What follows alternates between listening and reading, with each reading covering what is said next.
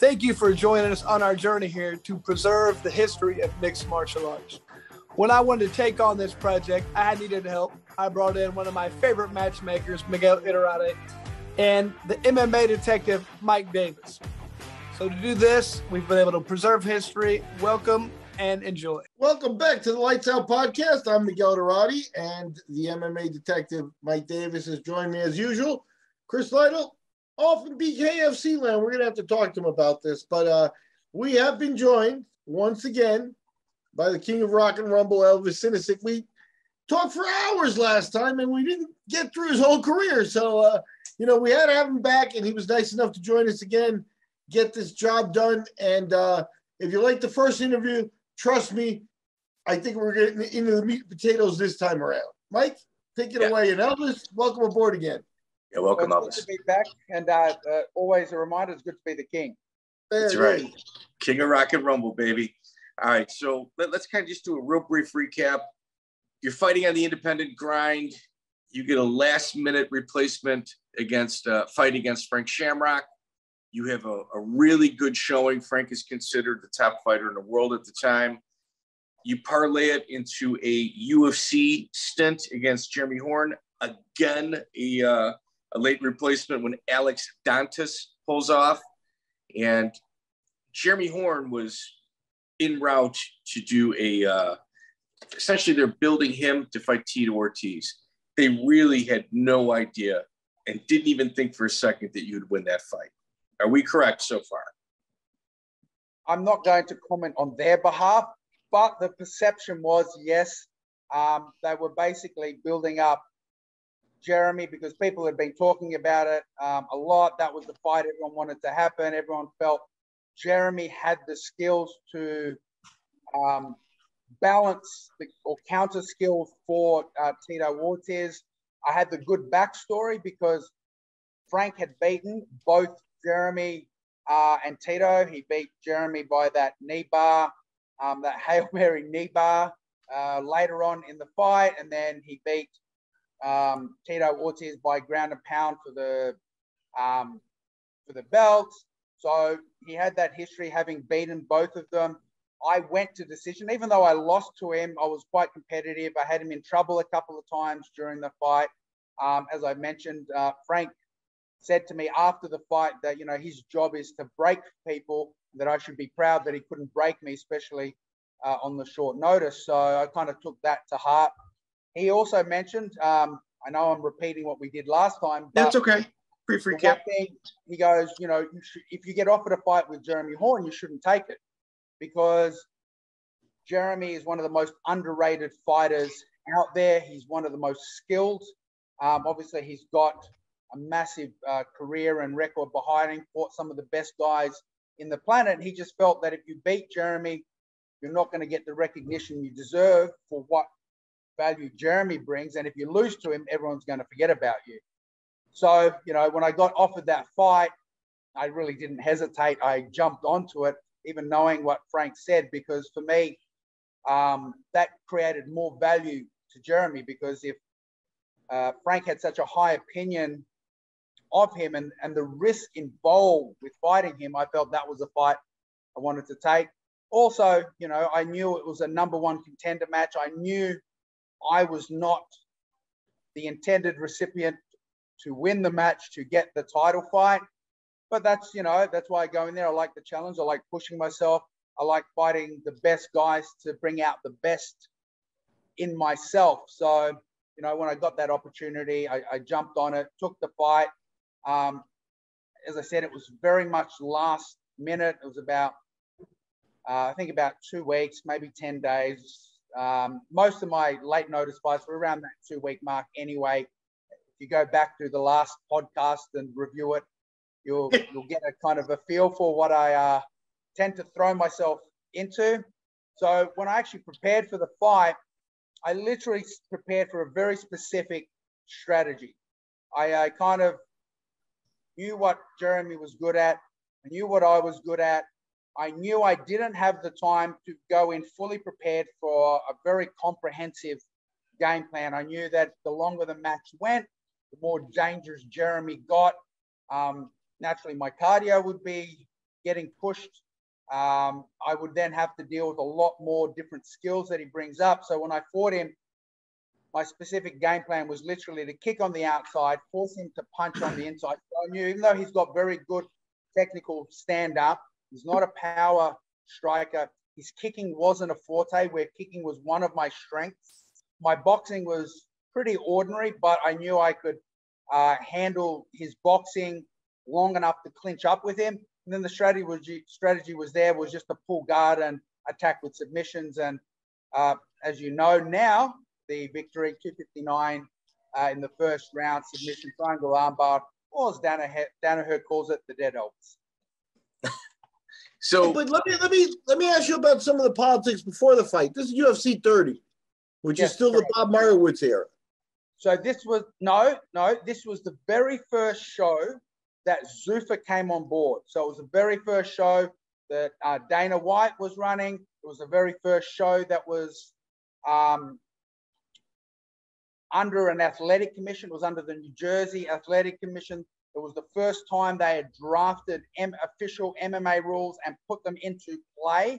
I believe Zuffa had tried to get into Nevada, but Nevada wanted to see something happen before they kind of jumped into it. So they used New Jersey as that kind of launch. You didn't see Bob Meyerowitz there, the old owner?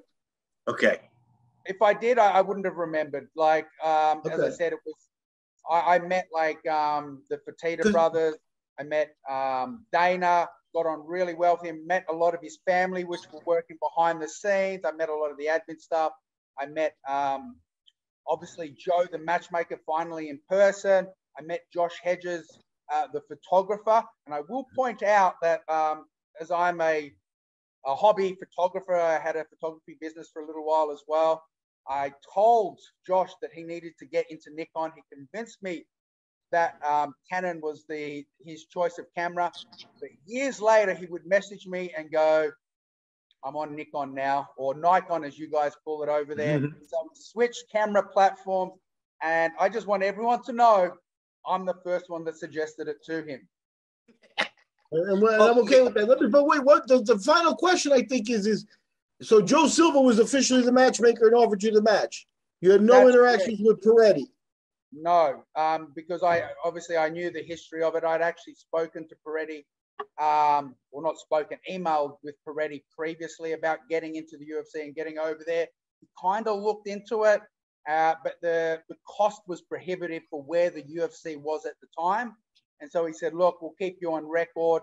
And if an opportunity or something comes up or more money, blah, blah, blah, we'll get in touch with you. So that was pretty much my only interaction with Peretti. I was familiar with, obviously, the stuff he did with other organizations. I think it was EFC or was it the Extreme Fighting and that sort of stuff.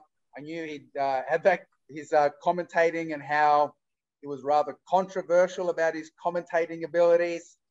But my dealings for this one were all Joe Silva, Dana White, and the Fertitta brothers. And I have to say, the first event, they were absolutely fantastic. They treated me like family. As I said, I actually spent the majority of my time when I wasn't training or fighting in the office. So I got to know all the admin staff in there. I'd hang out and chat to them. I mean, that's how I got to know Josh, and I got to know Joe quite well. And I ended up meeting Joe's wife and Dana's family and all that sort of things, because I was a fan of the sport. And so I was kind of excited to be there, and I didn't really I had my coach with me. And so when we weren't doing stuff, I was hanging out in there. And I also knew that the office was where all the fighters would come in, because they'd have to come in, sign their paperwork, sign the posters, collect things, drop things off. So I kind of like, this is a great spot for me to be a fanboy and meet all these cool, famous fighters.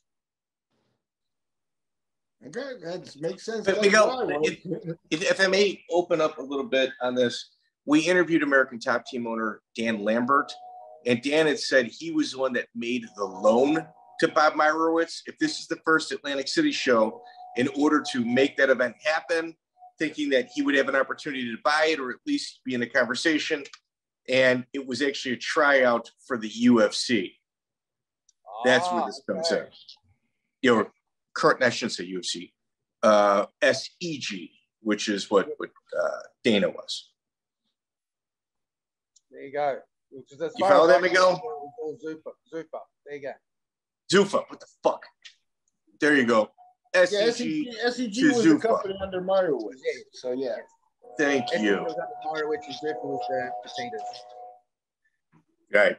So you get Jeremy Horn, you get your hand raised, you end up getting called back June 29, 2000. Okay. Before we go into that for the next step, let me give you a little bit of insight. Sure. So after that fight, and I'm still glad, as I mentioned last time, CTE hasn't kicked in, so I still have these memories. So I want to get them down before they disappear. We forget them. Well, after the fight, obviously I was very elated. I'd achieved my goal. I'd gotten into the UFC, and I had to sit down with my coach, and we're like, this is fantastic. Tito was just a monster. He just crushed Evan, slammed KO.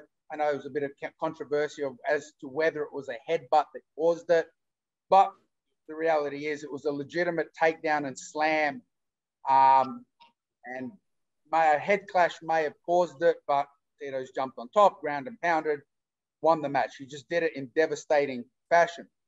And we both agreed, Tito was at his peak. Like, he was a monster.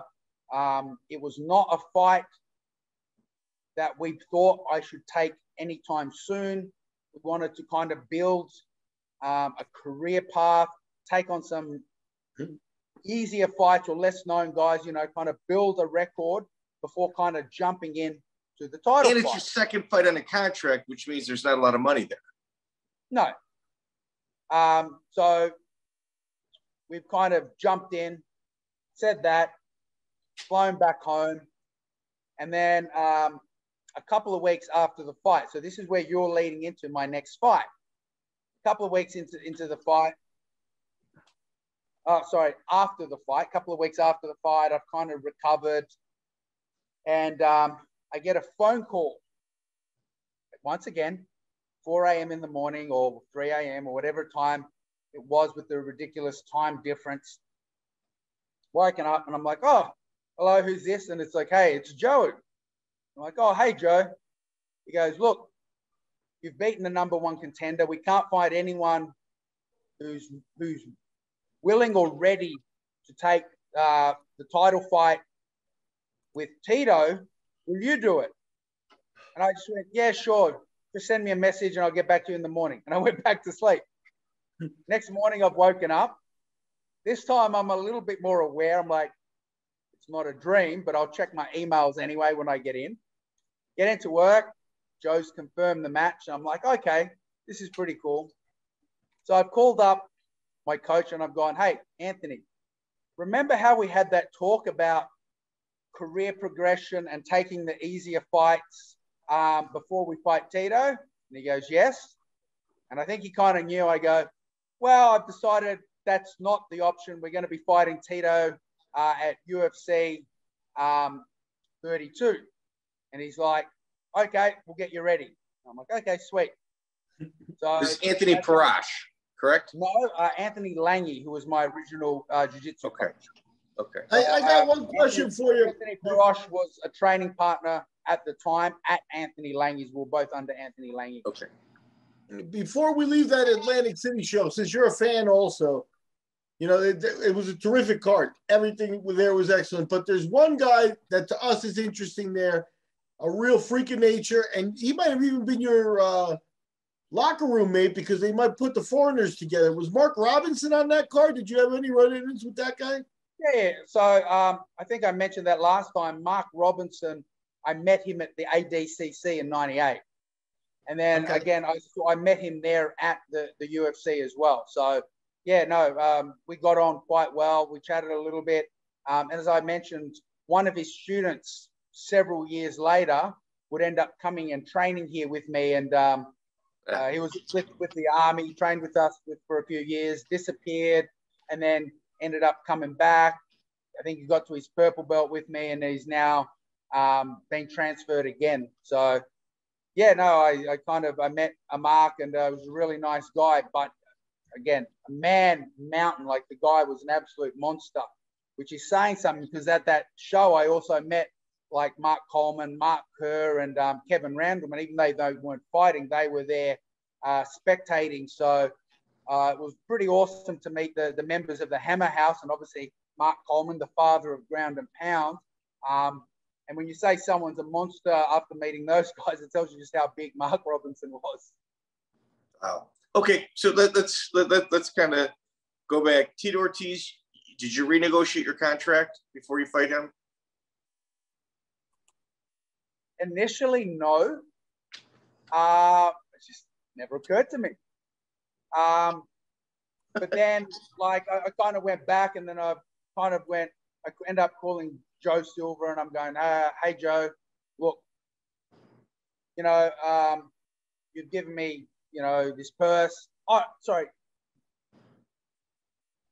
I don't know if we renegotiated or it just went up automatically. It was already more.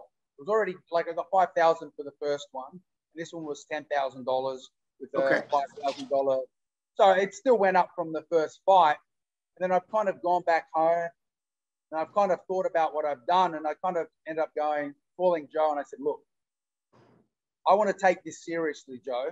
I want to take, like, because I ended up going over for UFC 31, where we did an in-cage face-off with Tito. I actually got to meet him behind the scenes. Like, I met him at the UFC 30 show, but I didn't have a lot of interaction, because I don't think anyone expected me to kind of win. I wasn't a real contender. So I kind of met him. He seemed quite nice at the first show. But at UFC 31, we had the in-ring appearance, and we did photo shoots, obviously in preparation for 32, where the title fight would be happening. And I met him behind the scenes. And I have to say, one of the nicest guys out there.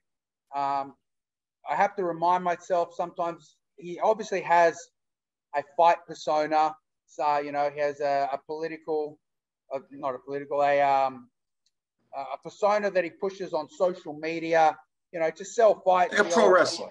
Yeah. Yeah. You know, the old adage, you know, it doesn't matter if people want to see you lose or whether they want to see you win, as long as they tune in to watch.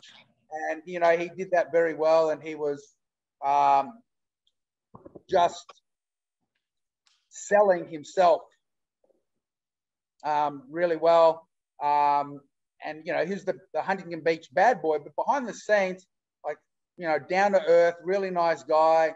You know, we're stuffing around in the photo shoot. We're trying to face off, and, you know, he's trying to make me laugh, you know, trying to tickle me and put me off my game, faking, you know, coming in. So it was actually a lot of fun. Like, I would really like to see if, you know, Josh or anyone ever got the photos of us mucking around, because obviously the only photos I ever saw were the serious face-off ones. But yeah, super nice guy. But after flying back, I kind of realized what I was in for. And when I called Joe, I said, look, if you pay me an extra $5,000, I'm going to go on holiday. I'm going to take time off work, because at the moment I'm working full time. But I've still got to support myself, because this purse isn't going to. What were you doing? IT. I was an information technology person. One of my shticks that I kind of sold in the UFC was world's toughest nerd, because I was an active IT guy, like working in the industry, working for, at the time, one of the largest services or accounting firms in the world. I was with Coopers and Lybrand, which eventually became PricewaterhouseCoopers. So I said, look, if I'm going to take this seriously, I need to take time off from my work. And Joe's went, look, let me get back to you. Obviously went and chatted to the bigwigs. I'm guessing 5,000 wasn't that much. He came back and said, no problems. We've upped your purse for an extra 5,000. Win bonus is still the same. And so I just went, sweet. I think they called it a training stipend. So that's nice. Time off work, and I trained full time. One of the things I discovered is when you're training, like I remember Tito saying that, he trains 8 hours a day and then listed 9 hours of training. But when you actually really do train for most of the day, it is one of the most grueling activities. Like, I was trying to schedule stuff, and even with recovery sessions in between, doing it natural, like I was trying to do striking technique, I was trying to do grappling technique, trying to do wrestling technique, I was trying to do cage work, I was doing strength and conditioning, I was trying to keep my weight down. And so trying to kind of schedule all this sort of stuff in.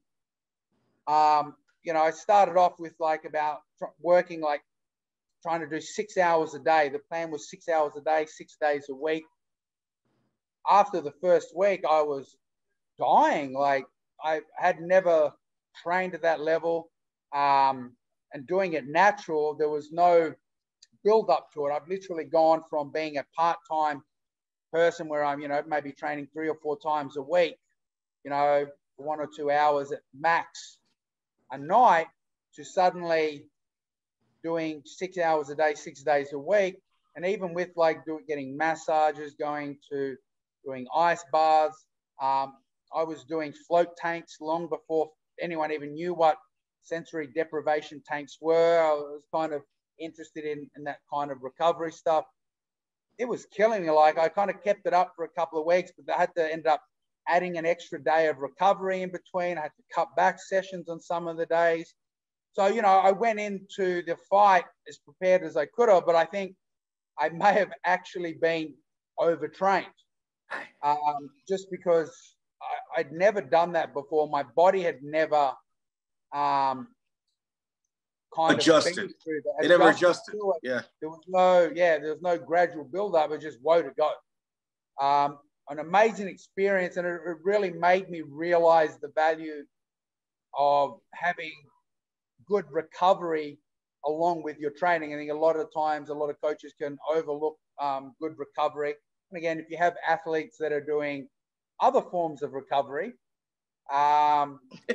it can kind of they kind of miss what really is needed to kind of succeed. So, did you ever think of using steroids at this time? Not at this time. Afterwards, I did. I actually. What was your hesitation? Sorry? What was your hesitation towards them? I mean, everybody up until this point that you were facing, and they say Frank Shamrock was clean his entire career. The people that tell me that, I have no problem believing that, even though he looked like a specimen. But I'd say a good 70% of your opponents were probably on it. Well, when I first got into fighting, it was, as I said, more about a personal challenge. Wasn't looking at a career in it. I was trying to be the most technical, the best I could be for who I was, doing what I did. Sure. Someone suggested I should get on steroids for the fight, and I'm like, no, I want to go in and give my best as myself. And again, it was probably a little bit naive at the time. After the fight, I kind of considered it. Obviously I was weighing up pros and cons. Obviously there was a lot of, you'll never have children, all this. And so I actually ended up going to a doctor and going, look, I'm going to do it regardless. I want you to tell me the safest way to do it. I want you to tell me what the pros are, the cons are, the risks, the benefits, how we can cycle it, and all this sort of stuff. And he was really good. He went through it all, and he said, obviously, I'm not going to prescribe it for you, but if you're going to do it, this is how we do it. I'm going to test you this often. We're going to be, checking these levels. He showed me how to inject by using an orange, explained dosing and that sort of stuff. And I kind of went back and I kind of thought about it, and I went, look, it doesn't match my moral position. It wasn't a career, so I wasn't willing to compromise. I was still at that point fighting for fun, so I wasn't willing to compromise my position as well as my future health and all that sort of stuff. you know, and obviously I wasn't as aware of things like TRT and GH and other ways that could be done, obviously, a lot better. Back then it was pretty much just your DECA and all that, and your EPO and all that sort of stuff. So I ended up not doing it. I did legitimately consider it, and I got close. But I decided, you know what, I'm just going to be me, go out as myself and give it my best. Now, as crazy as it sounds, though, you mentioned in there a big factor was the career stuff. On the UFC end now, I know, you know, what happened in the ring may be a setback or whatever, but on the UFC end, things got to be looking good. I mean, you know, the Atlantic City show, like you said, they treated you great, like family and everything like that. This show is the Meadowlands. And that, you know, if people don't understand that you got to be from New York, the Meadowlands is a sport complex where the Giants play, the Jets play, there's horse racing there. And they were in the 20,000 seat arena where, like, say, you know, Van Halen concerts and crap, you know, have been going on since the 80s and stuff. So this was maybe the first 20,000 seat arena that Zuffa hit. A big message.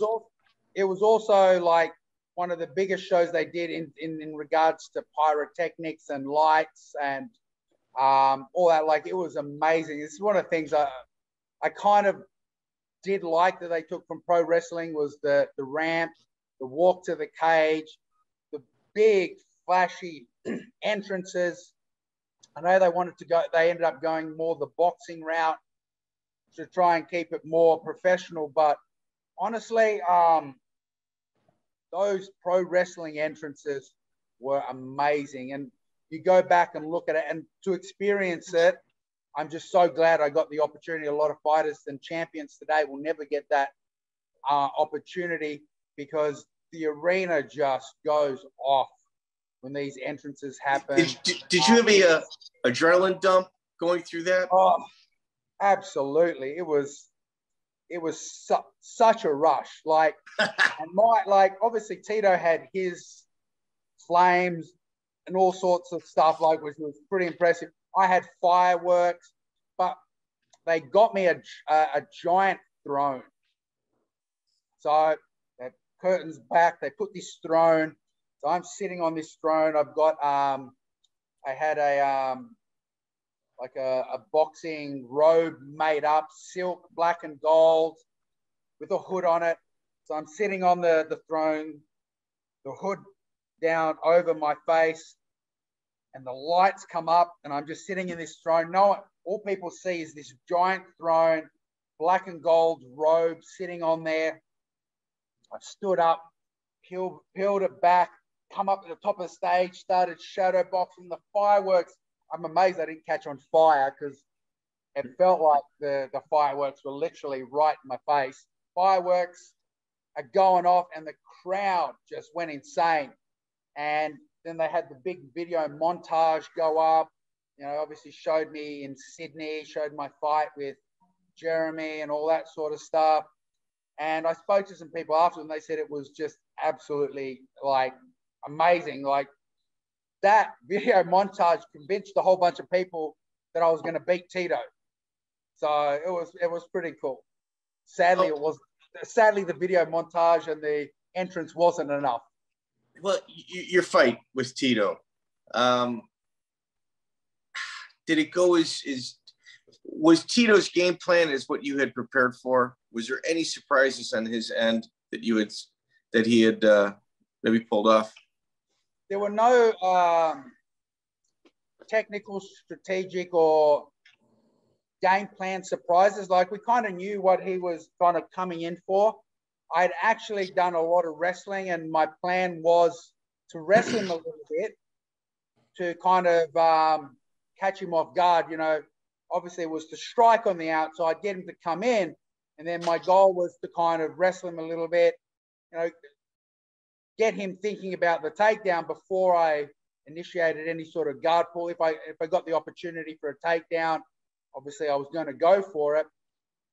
The thing that surprised me the most was when I tied up with him, it really felt like I was wrestling a brick shit house. And sorry for the language, but he was just like a wall.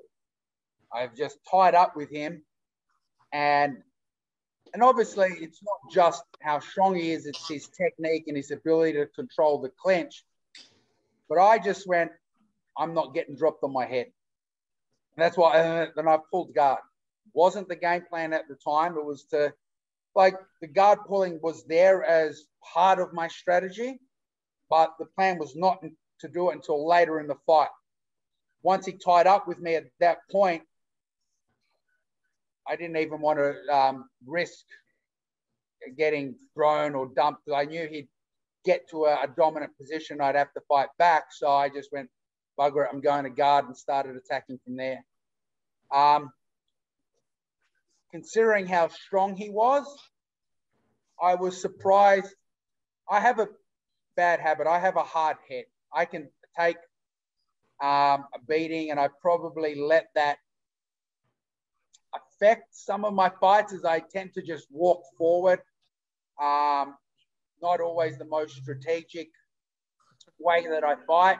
And when he was ground and pounding me on the ground, I'm like, oh, this is not so bad. I actually don't mind this. Obviously, it's not pleasant, but doesn't bother me. I'm like, okay, cool.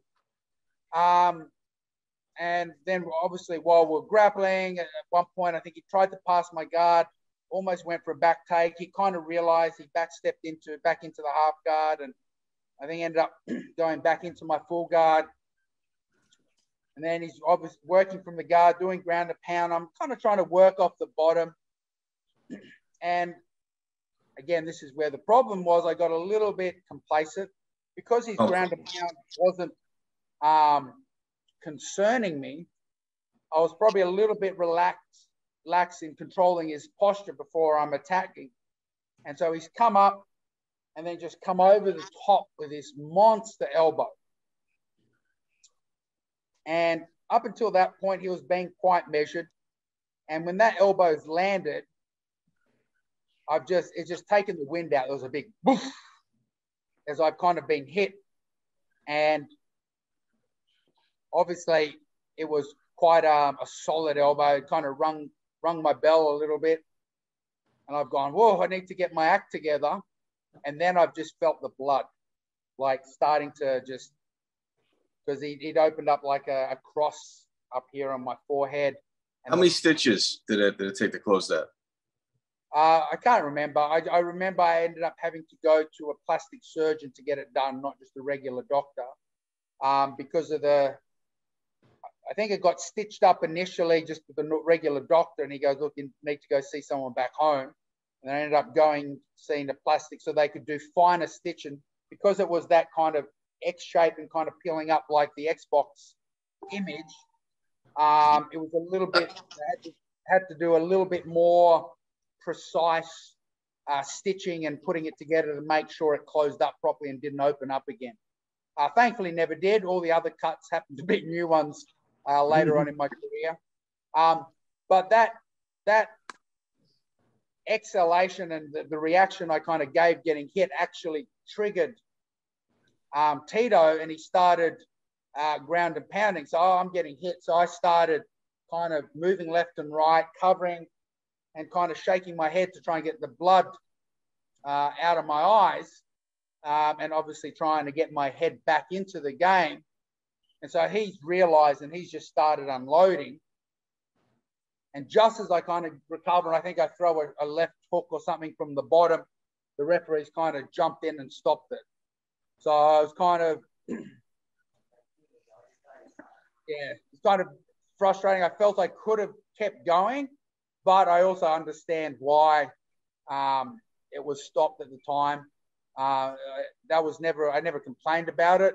I just kind of felt in the back of my head that I wasn't out of the game, because a lot of those shots after the big one weren't landing cleanly, or most of them were hitting my guard or rolling off with it. But, it's a fight game, and it is what it is. It is what it is. I don't think it would have changed the result. It may have just extended a little bit because, Tito was a beast, but I still felt I had the cardio to go the distance and at least pressure him a bit more. After that first round, I kind of had in my head my strategy was going to be to sit on the outside and work him and not give him the opportunity to clinch, but I never got the opportunity to test that out. So the rumor was when you were at the UFC office, prior to this fight, you were in Dana's office. Did you answer his phone? I answered one of the phones in the office. So as I said, I was hanging out in the office, and I was helping out and stuff like that. And it was just at one point, I'm sitting in the office, and it was an open office, and everyone had gone. So I'm sitting there, this phone rings, then it stops. Then it rings, and then it stops. And then it rings again. I'm going, well, it must be important. So I grabbed a piece of paper, a pen, picked up the phone and go, good afternoon, Zuffa officers, headquarters to the UFC, the best sport on the planet. How can I help? And then I've kind of taken a message, and someone's gone, I'm calling for Dana. And I'm like, look, I'll take your message. I promise I'll get the message to you, to Dana. I can't guarantee that he's going to get back to you. It is very busy, extremely hectic here today. But be confident that he will get the message. So I took the message, and while I was on the phone, Dana's walked in. So, and then I've hung up and went, look, thank you very much. And just remember, always support the UFC. It's the best sport in the world, or something like that. I can't remember exactly, but, and then I hung up and I went, oh, Dana, how are you? I go, I've got a message for you. And he goes, what are you doing? I'm like, the phone was ringing. No one was here. He goes, it's not your job to answer the phone. I go, I'm part of the team. I'll do whatever is necessary to help this sport succeed. And he's gone, I appreciate it, but you don't need to answer the phone. And that was kind of it. That's funny. Now, so we got over first Atlantic City show, first show in the 20,000 seat arena. Now, yep. Tito's probably the first guy that dyed his hair, but he had like a blonde look, which is kind of natural. You walked into one of these UFCs you may be the first pink hair or like shocking hair color ever in the UFC. I don't know if I'm wrong about that, but I think you got a bid on there. You're in there. Let me explain what was going on. So when I used to compete, a lot of athletes have like habits and things they do when they compete. So I used to bleach my hair blonde. Right. So when I got into the UFC, Tito was already doing it. And I'm like, I can't do it. I'm going to look like I'm copying Tito. So even though I'd already been doing it for like jiu-jitsu competitions and competitions in Australia, I'm like, I can't do it going into the UFC. So I just shaved my head for the first fight. I think I did for the Tito fight. No, I think I had it short for the first one and then shaved for Tito. I can't remember, but I just basically did something different. Then we ended up going to London for Brawl in the Hall. So it was the first time in the Royal Albert Hall. And I wanted to do something different. So can't bleach it. So I tried to get green hair with gold lightning bolts. But my hairdresser was retarded. Apologies again for the language. Did a shocking lightning bolt. But I went in there with green and gold hair. No one could work out what it was. And I'm like, it's supposed to be green hair because Australian colours are green and gold. So that's why I chose the green and representing Australia. Wanted green and gold hair, and I thought the lightning bolts were cool, but the lightning bolts sucked. And so I had that green and gold hair. Later on, I ended up fighting Sakara, and I ended up because I have a tendency to walk into a lot of stuff. I tend to bleed a lot in my fights. I thought it would be a good idea to have fire engine red hair to hide the blood. I'm going to let you know now, it doesn't hide it. It actually just makes it look like you're bleeding a lot more than you really are. That lesson. And then later on with my Forest fight, I actually ended up going the bleached hair with, and I kind of shaved it bleached. So yeah, that's a bit before all that, I did all that sort of colors and stuff. Cool. Your first UFC fight, UFC, obviously a championship contender with Jeremy Horn. Second fight, world champion Tito Ortiz. Your third fight, future 185-pound champion Evan Tanner. That's UFC 36, March 22nd, 2001. Obviously, Tanner, I think at this time just switched to Team Quest. You moved from Texas. That's correct. That's a lot to bite off. I mean, you've had two world champions, one title contender in your first 3 fights in the UFC. Yeah, no, look, I was actually looking forward to the Evan match just because he was so well-rounded. I followed, I'd watched him fight in Japan and stuff. I knew of his skill set. I knew it was a different skill set. I thought it'd be a more exciting skill set to challenge myself against. Sadly, I got screwed over by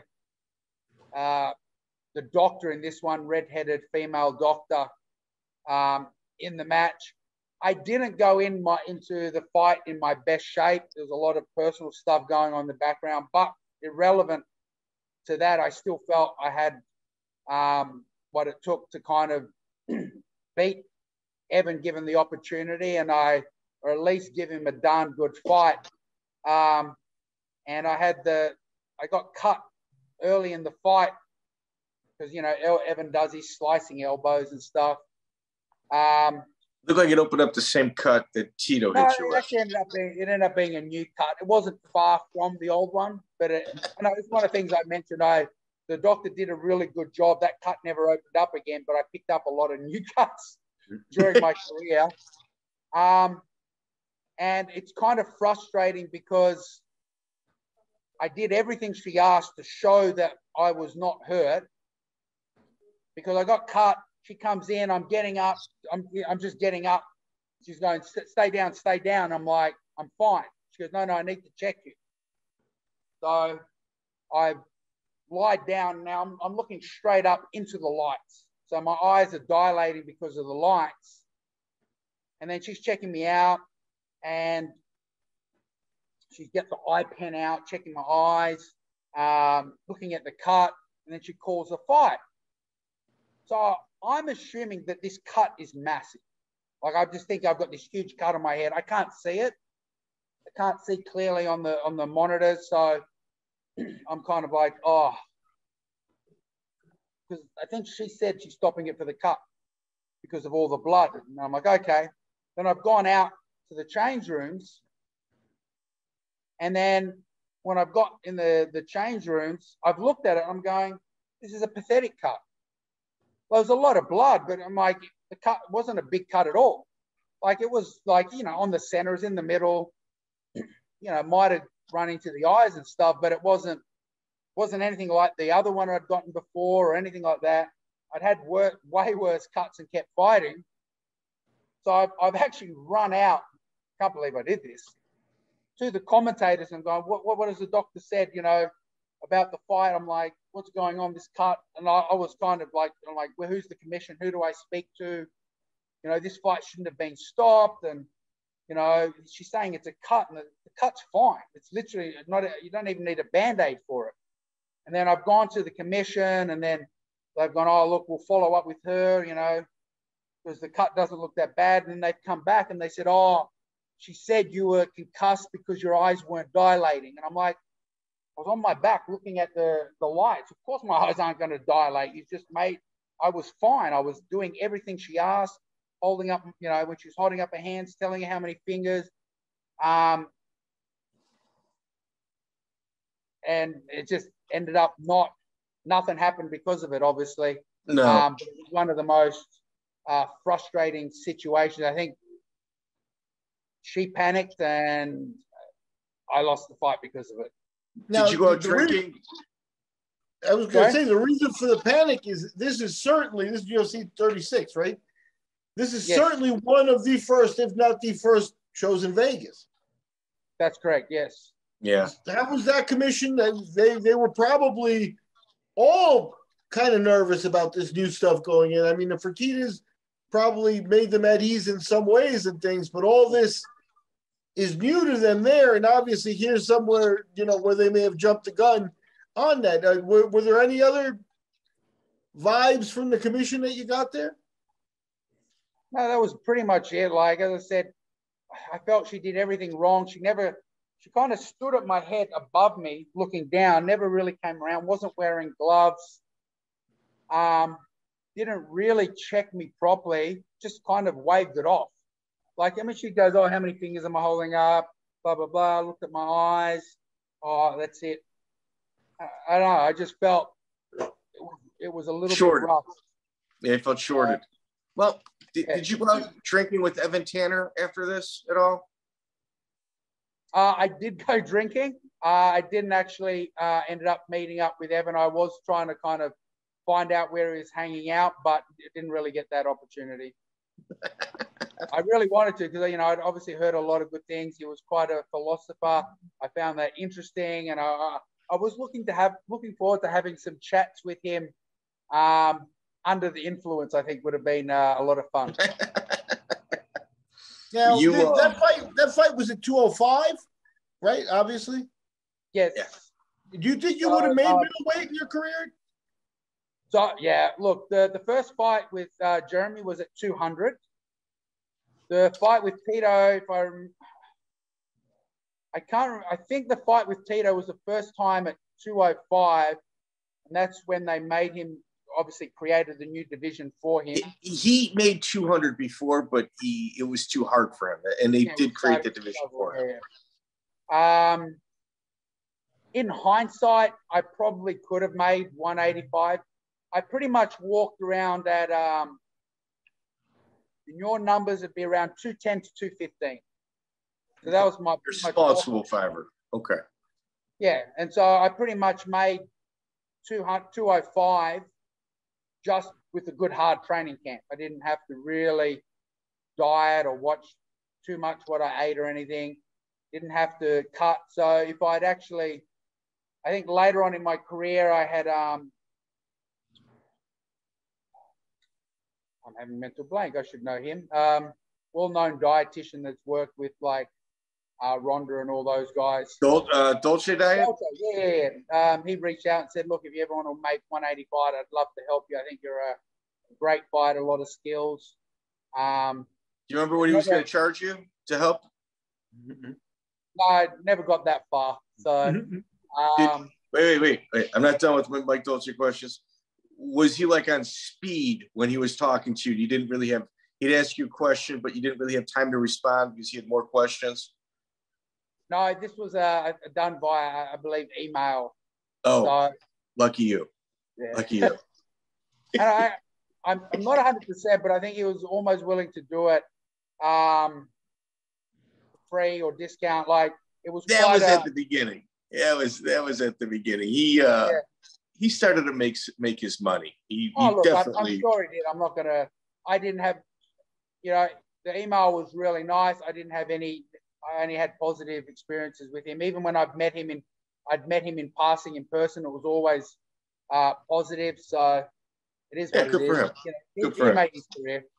He made a lot of money look, off fighters. I probably, if I was fighting today, it would be most likely at 185 because even like, obviously I was bigger then. Now I literally walk around at 205. That's pretty much my walk around rate. Back then, I was struggling. Even my goal was to get over 220, and during my fight career, I couldn't do it because I was training so much. Well, Miguel, here's an interesting fact. UFC goes into London for the first time. UFC 38. You're obviously on the card. It's July 13, 2002. Although you fought Babalu that night, the main highlight of this card actually took place outside of the cage, and it's when Lee Murray beat up Tito Ortiz. Allegedly. Wow. Hold on, I got one more Vegas question though. I asked about the commission, but how about the Fertittas and Dana themselves? Now you're in Vegas. This is their town. You're not in Atlantic City anymore, where they're, you know, beginning in the beginnings. Now this sort of felt like a coming home, like they're hosting. Did you see any ostentatious signs or positive signs? Like we're talking about, if you're reviewing the progression here, Zuffa was doing an amazing job at the very beginning, going from, you know, stepping stone to stepping stone. How did that feel that first time in Vegas? Oh, look, absolutely. Look, They obviously had a plan and they were pushing forward. You could see it happening. They realized very early on, and I believe this is one of the big reasons I got brought back a lot into the UFC. Obviously, I have a hard head. I don't fight to win. I fight to finish. And I'm either going to get finished or I'm going to finish the fight. That's just the way I fight. So, you know, they brought me back for that. But I'm also very well spoken. I understand the sport. I'm a fan of the sport. I'm educated in it. And they realized very early on that I was an asset when dealing with the media. So they would actually send me off to do all the media stuff. Like, remember when Carmen Electra came on board as their ambassador for the sport? I used to go out with her. I used to have to correct some of the stuff that she would said, but they knew if they sent me out that I could deal and handle the press, because they would obviously, a lot of fighters just want to fight. They're not the most educated, particularly back in the day. So the press would try and get them to say stuff to make the sport look barbaric and make everyone look like a bunch of thugs.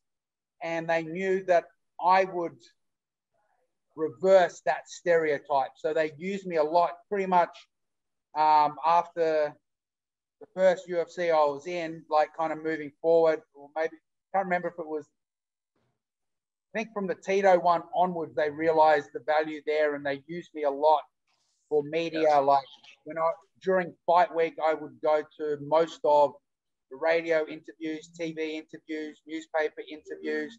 I was particularly used a lot in London, because obviously it was the first time going into London.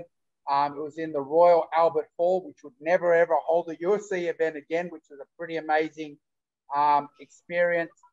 So, yeah, they were obviously paying attention to what value the fighters brought, and what they needed to kind of help build and promote the sport. I definitely picked that vibe up, particularly in their use of me. Sadly, I didn't actually receive any further compensation for those activities, which I believe nowadays some of the fighters do.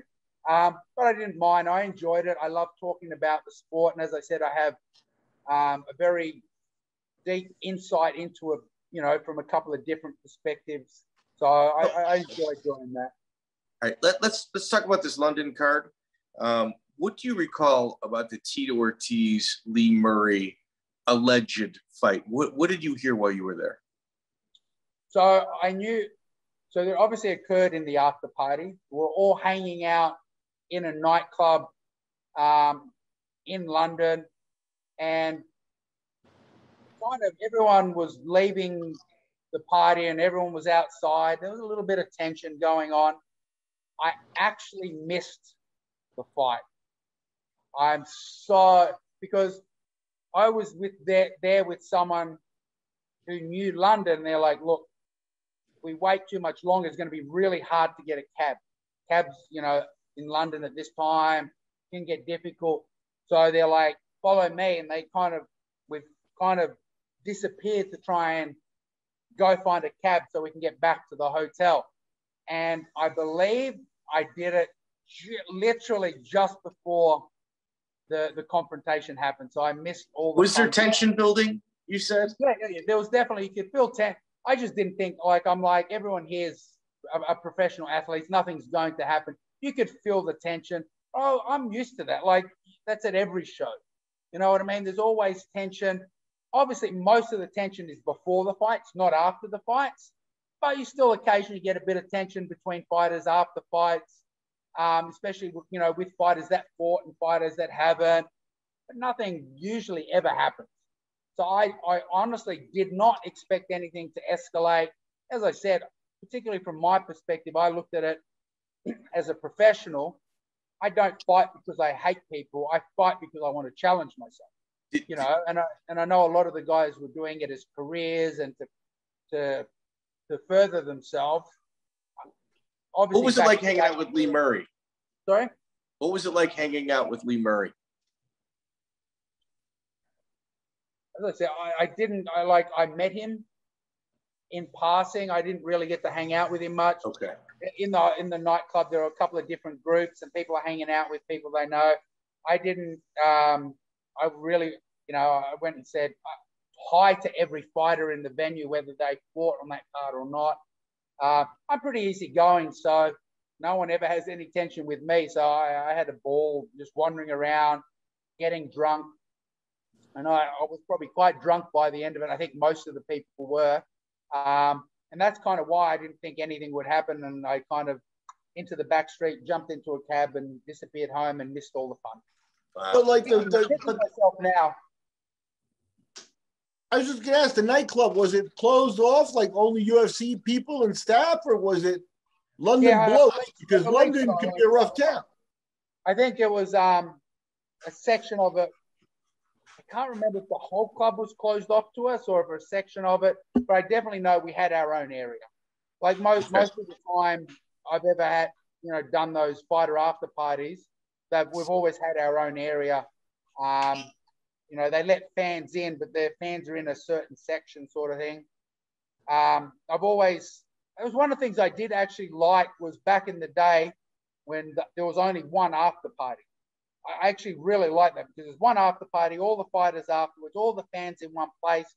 So the fans get a greater opportunity to meet more fighters. As a fan and a fighter, I got more opportunities to hang out and meet other fighters. Once it became a thing to have your own venue, because obviously they were sponsoring you to try and get as many people there. A lot of the after parties lost, in my opinion, a lot of the appeal. Because now it's just like, well, I'm just going to go and hang out. Like, I think a couple of times, what I used to do was the equivalent of bar hopping. I'd do fighter party hopping. So I just wanted to meet other fighters. I was a fan. Yeah, for sure. That night, your opponent was a 19-4 Babalu Sobral, another, world title contender. You claim the UFC likes you, but they continue to give you just absolute savages. But at that time, there was only about 4 or 5 events a year. And that's really all that they had for people on the card. Like every fight was tough in the UFC at this point. Yeah, no, absolutely. And as I said, it never bothered me because I only ever wanted to fight the best. I just wanted that opportunity to fight for the belt again. And Babalu was a great. I think he won. Did he win the IFC against Jeremy Horn? He did. That's right. So he was, even though he wasn't a UFC world champion, he was the IFC world champion. So, definitely a talented guy, very well-rounded, was known for his striking and his, wrestling, and he was adding jiu-jitsu to his game. It was a good, fun fight. I went the whole 3 rounds. He won the decision. I had a couple of moments. I think early on, he realized the risk. I think I almost caught him in an armbar or something early in the fight. And after that, he played a much more conservative game on the ground, pretty much just kind of ground and pounding, not looking to pass or anything like that, and just kind of worked his striking into his takedowns. And my goal was I just kept trying to submit him. I was kind of pre the days of, cage walking or trying to get back up. Chuck was still kind of developing that game. It hadn't become mainstream. So I was happy to kind of work off my back. My goal was to keep it standing as long as I could because I felt confident with my striking. And then when it hit the game, play my guard game. So as I said, a lot of fun. Didn't go my way. And Babalu took the decision. Yeah. You take a year off after that. Oh, I think it was just, I never took any time off. I just fought when I could. So if there's any time off in my career, it's usually because there are no fights happening or no offers coming through. So obviously it wasn't what it is today where there are, regular fights, fights literally almost every month. There's only a couple of fights, half a dozen fights a year. Not a lot of other promotions out there. New promotions kind of starting to build up, but not much happening. So I pretty much during that 10 years, I nearly took every single fight that I was offered. Okay. So it wasn't because I wasn't fighting, it's just the offers weren't coming in. You go to Pancrase, Kikuta, who's 23-5-3, absolute savage. He's kind of the golden boy over there. I was actually, I think that was the 10th anniversary show. So once again, they brought me in to build him up. I was particularly excited for this because he had previously been the ADCC under 88 kilogram champion. So I really wanted to challenge myself with the ground game. He was very well known for his arm triangle. I wanted to try my arm triangle escapes. I almost let it get a little bit too deep, but thankfully I got out of it, and I've got the little highlight now of me demonstrating my arm triangle escapes. I almost took his back at one point, but it was a little bit slippery. I did a beautiful little roll. I think I called it the suicide roll back in the day, into a back take, and then lost the position, and yeah, he ended up taking home the decision. But it was a fun fight, and as I said, I was particularly excited for it because obviously he was the champion in Pancrase. He was the golden boy there.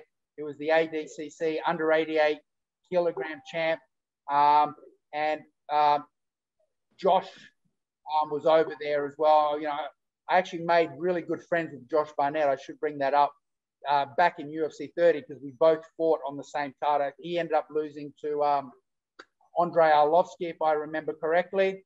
But we struck up a friendship. He had a love for Australian muscle cars, particularly the Ford XB Falcon, which was in Mad Max.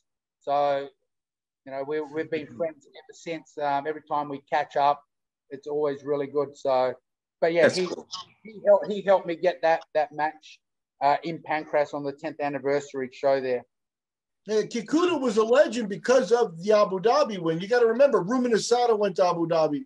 Kaoluno went to Abu Dhabi. Hayato Sakurai went to Abu Dhabi. They had the cream of their crop going there, and the guy that broke through and won a title, he beat Saulo Ribeiro in the finals, was legit. Kikuta. So, you know, that is a feather in your cap just to get the fight, to be honest with you.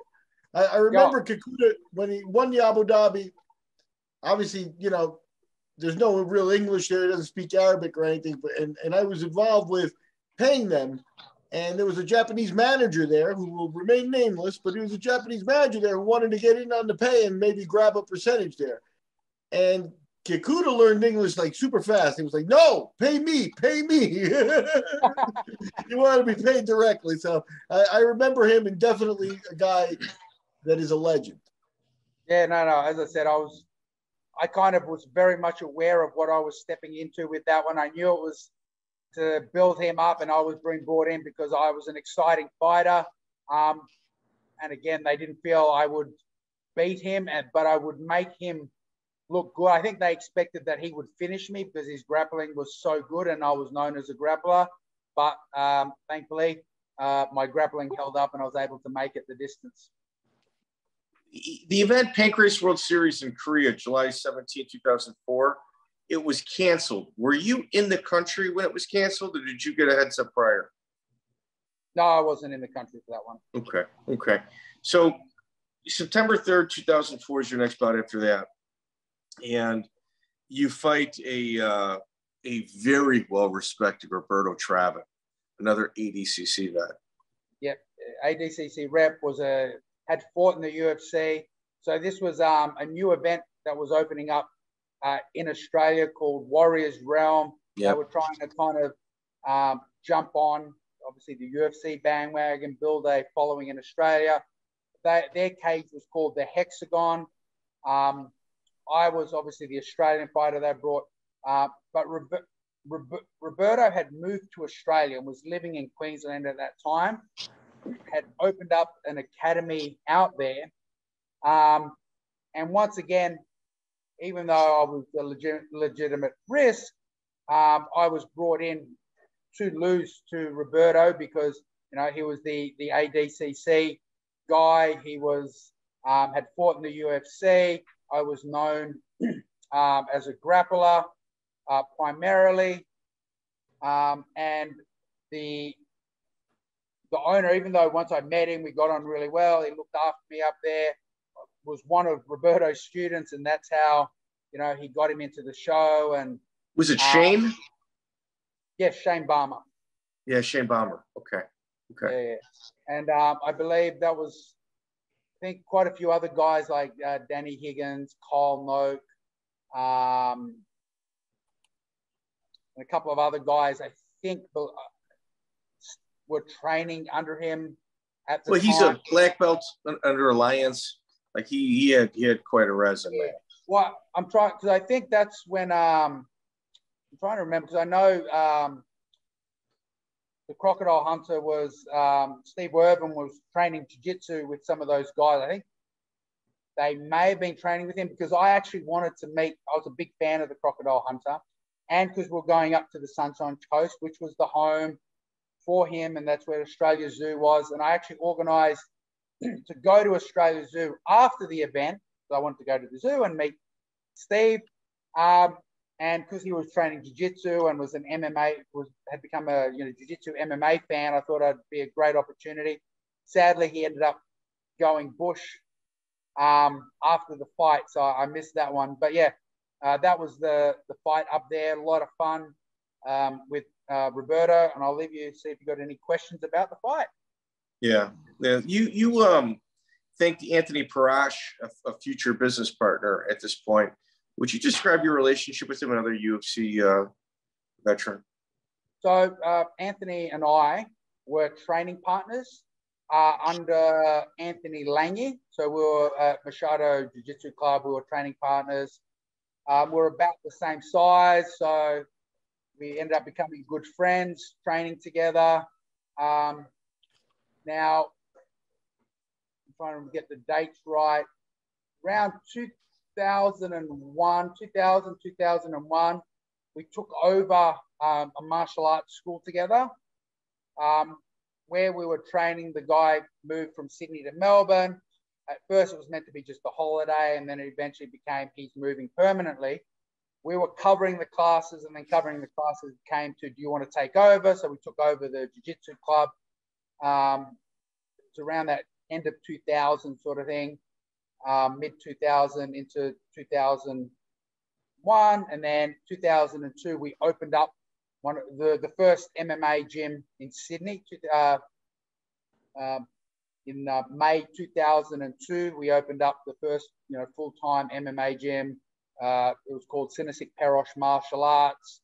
Obviously, a partnership between Anthony and I. We ran the business together. We were training partners. I trained with he was my training partner during my career. I was his training partner during his career. We kind of went from there. Okay. Now on this card, on this Warriors Realm card, there are a couple other interesting Australian guys on there. One of those legendary bad boys, Ian Shaffer. What can you tell us about Mr. Shaffer? Yeah, I'd met Ian. I'm trying to think if the explosion. I think the explosion event happened after that. I think he fought on that.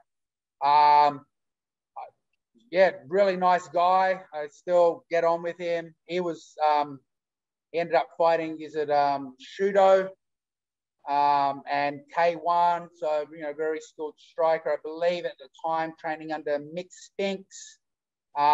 He was fighting on the card. I didn't know him super well at the time, but I was getting to know him, and all our interactions were pretty good. And even nowadays, we still get on well. He's still based in Sydney. He had quite a reputation for street fighting. I didn't, so I didn't really experience any of that stuff. I'd heard. I knew a few of the guys back in the day did that. I think that's just what the sport brought in at the time to a lot of people. But the one thing it did do is it kind of turned these guys into professionals and athletes, because I know that Ian came from that sort of rough street fighting background, and he transitioned into a professional and an athlete, and he kind of stopped fighting on the street. So, for those people that say, mixed martial arts creates more violent people, I think it actually channels them and stops them becoming from so violent. And the other guy that's interesting on that card, another Australian that we can get your insight on, is Big Jim York. I like the big heavyweight guy. I met him once, but he also dabbled in boxing, or I think he fought Lucas Brown. Like, Lucas Brown's a guy who was a boxing world champion. They got stripped of it for steroids, but he's Australian. So talk about that circle of people. Yeah, I knew I'd met Jim York. I didn't know him very well. He was based in Queensland. Obviously, I'm in Sydney. I'd seen him fight a few times. I think one of the events that I ended up commentating on, IFC Global or something, I can't remember. It was in Sydney, but it was a massive event that had like Murillo Bustamante, Paulo Filho, Josh Barnett, Carlos Newton, and I remember Big Jim fighting on that card as well. I remember, I think, Big Jim fighting on one of the CFC events. I commentated on. Didn't deal with him much. He always seemed like a very quiet guy. Wasn't brash or vocal at the events when I saw him. Obviously a hulking man. I think they had a career plan for him to get him into the UFC. He kind of had the skills. The momentum never really got there. I think he had a couple of tough fights, and I'm not really sure what happened to him. And obviously, Lucas Brown. I think I'm trying to remember, was it Big Jim York or Lucas Brown that fought Daniel Cormier when they came to Australia in CFC? That was Lucas Brown. Lucas Brown, yeah. So, yeah, I think Lucas started the MMA route and then ended up going to the boxing route. Obviously, he was, a vocal guy, big heavyweight, tough guy. I think that fight with Cormier made him realize striking might be his more preferred forte, because I think the wrestling, he just got dumped several times. I think most people were shocked because when Cormier came in, obviously he looked a little tubby. He didn't look anywhere near like Lucas Brown looked the part, big heavyweight. They knew wrestling. Heavy hands. And then, just Olympic wrestling. It kind of made us realize that there was something special with Cormier, and we'd be finding out in the near future about that. And we all know what happened in the end. Another little interesting asterisk about Lucas Brown is he won a boxing world championship in Dagestan and tested positive for steroids in Dagestan when he tested clean before he left Australia.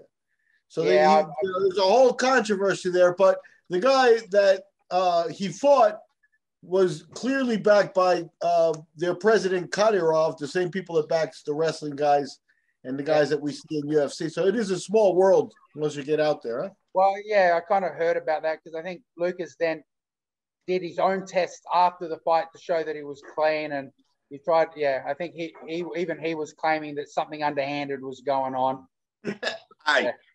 In Dagestan, I've kind of stayed away from that part of the world myself. Yeah. My one disappointment was not getting in Pride, even though the M1 events and some of the Russian events were quite exciting. I was kind of happy not to head over there. I'd heard a few stories where they couldn't tell you what's going to happen, and I'm like, glad I didn't have to deal with it.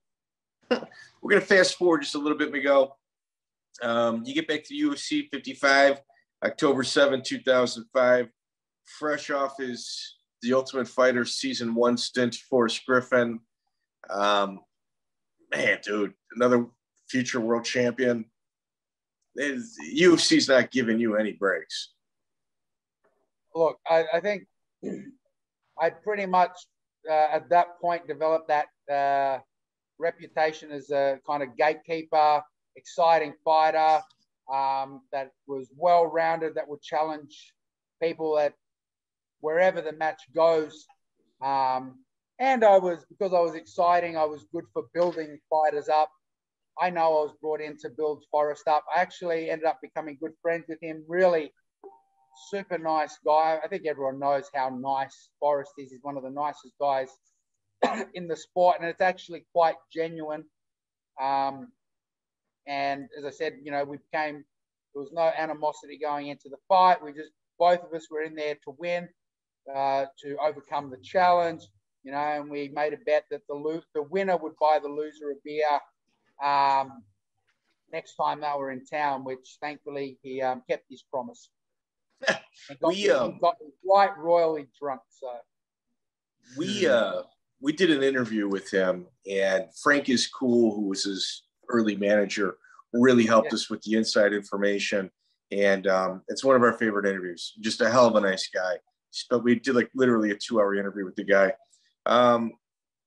They gave you Alessio Sakara after that, another guy that's tough as nails.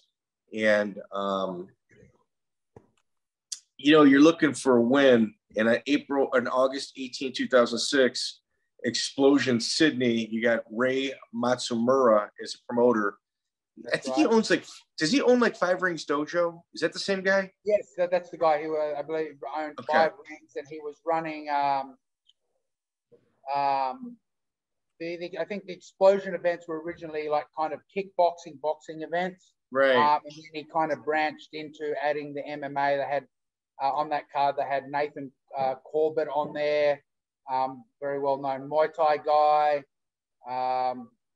Obviously, I believe Ian Schaefer fought on that card. Yeah. James Tahuna. Yeah, Tahuna. So there's a few big names on there. So it was a pretty cool. It was like a pretty cool card and a great show to be on. They brought over a Pride fighter because my goal was to get into Pride, and this guy, I believe at the time, had exactly the same record as me. When we fought let's set the table a little bit. It's Katsuhisa Fiji. Just so we're not using he and him. Okay. Yeah. No, that's right. And he was fighting in Pride, and so this was one of the fights where I was brought in to put on a show. Like you're finally the A side of a card. Yeah. So they gave me someone who literally matched my record. I don't think Ray was particularly fussed who was going to win, but obviously they gave me a fight that was winnable. I wasn't being put in as, you know, the guy that's building up the underdog. I wasn't the underdog in this fight.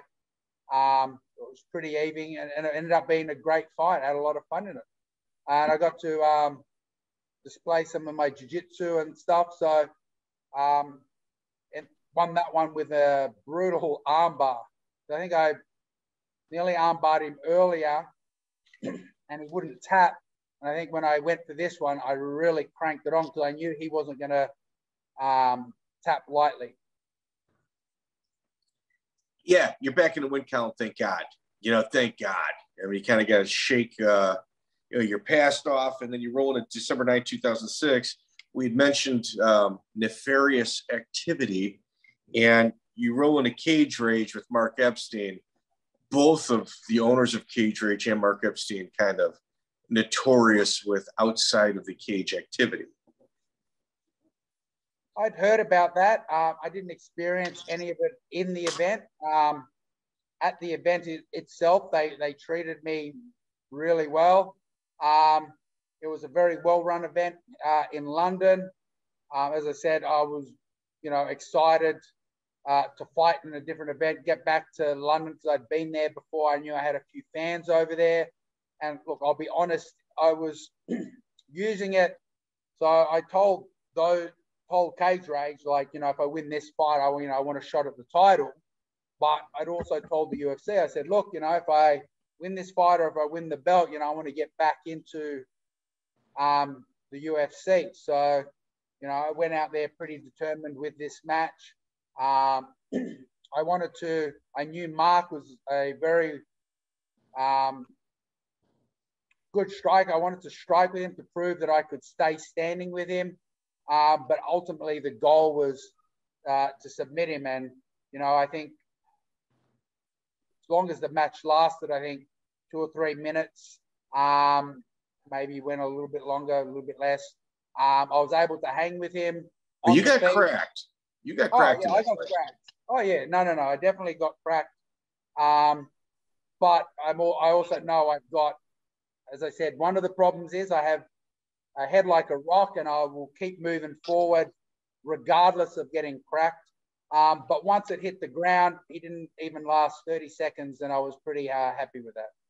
Lee Murray was in his corner. There you go. I didn't realize that. I didn't remember that. I probably did at the time. I probably knew at the time, but I'd forgotten that small snippet. There you go. Interesting. Well, and that adds a lot more to your comments regarding the event and the promoters and the people involved. Wouldn't you like to have Lee's money today? Did you guys go out afterward? Did you hang out with the London Shoot Fighter crowd? They were kind of known as like the Militich fighting systems of like the UK, minus the groundwork, but their sparring sessions were legendary. No, as I said, there were Aussies over there that I knew. They ended up taking me out afterwards. Yeah, it's interesting. Good idea. April 21st, 2007, UFC 70. They put you in with future world champion Michael Bisping. And I 100% knew this was what it was. I don't mean to laugh, but it's like, you're getting murderers, bro. It's like... and like he'd come off The Ultimate Fighter. We had a big Another reputation. guy. They'd already fought Dennis Kang and a few other big names coming up, and obviously they were building him up towards he's 12-0 a title run. So I knew what I was in for with this fight. Things didn't go to plan long before I got to London. So this is what I would call a clusterfuck of events. So I got the fight, and I'd had a partner I'd been seeing for quite a while, and she had gone to London to live for a year.